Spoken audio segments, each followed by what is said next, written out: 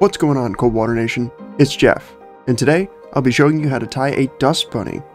The dust bunny, developed by Richard Strolis, was developed to match the tiny stoneflies of early spring. Typically this pattern would be tied on a flat shank hook size 16 or 18, but I like my flies to play double duty if they can, so I prefer to tie my take of the dust bunny on a curved shank hook so they can also pass off as mayfly emergers. So let's head over to the vise and get started. Yeah. There he goes. Oh my god, look at that! Look at that toe! The squirmy worm is an effective and very deadly fly.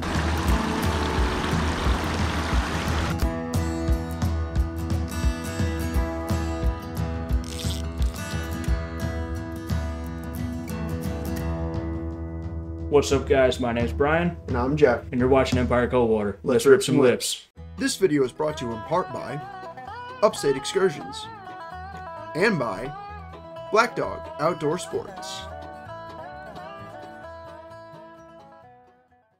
To start tying my variation of the dust bunny, I will grab a size 18 clink hammer hook and get that settled into my vise with the eyelet level. Then I will take my 8/0 black thread and start taking wraps down the shank of the hook, stopping before the bend. Then I will snip away my tag end of thread before continuing to make wraps of thread well down into the bend of the hook.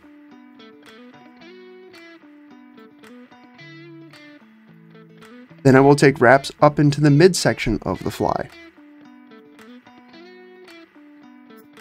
From here I will take a length of gold brassy wire and tie that in starting at where I had left my thread previously and then down the bend of the hook.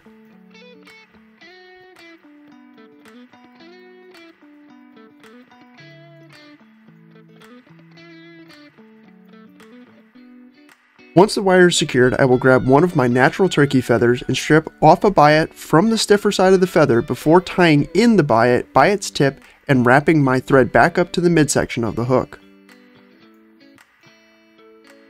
Now I will wrap the biot around the hook very carefully until I get up to the midsection of the hook before securing the biot in place with a few tight thread wraps.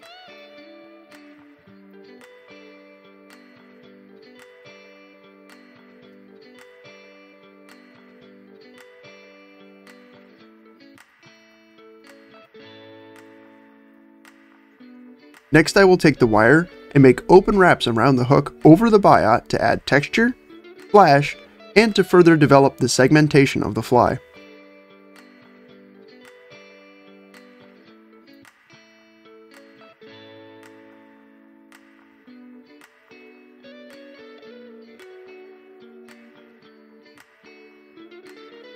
Once the wire has gotten to my thread, I will take tight wraps behind and in front of the wire to secure it before helicoptering off the excess wire.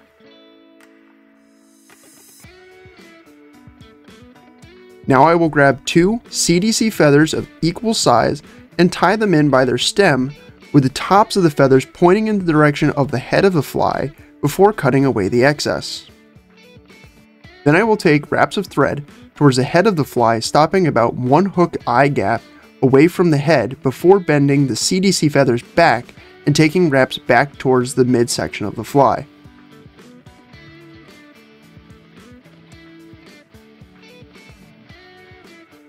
Then I will take a few wraps behind the CDC feathers to prop them up slightly.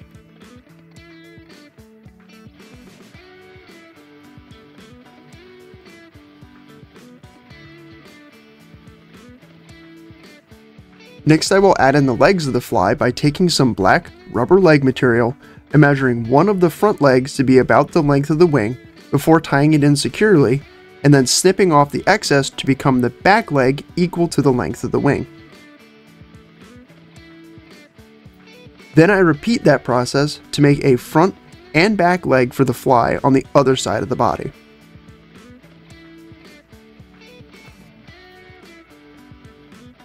After the legs are tied in securely, I will pull the front legs back before taking several wraps at the head just behind the eye of the hook to develop a taper to the front legs.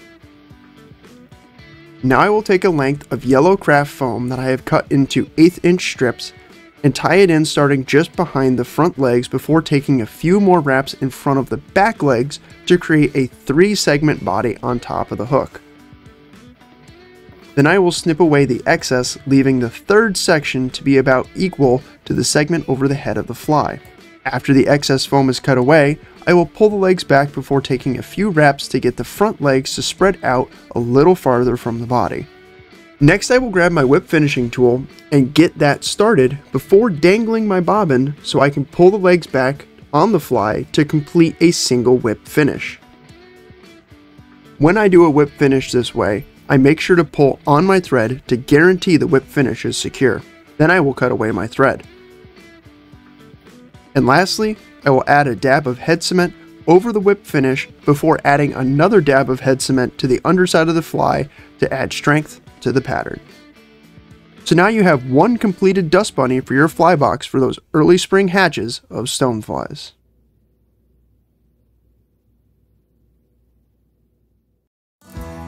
We hope you guys enjoyed the video. If you like what you saw today, consider giving this video a thumbs up and subscribe for more.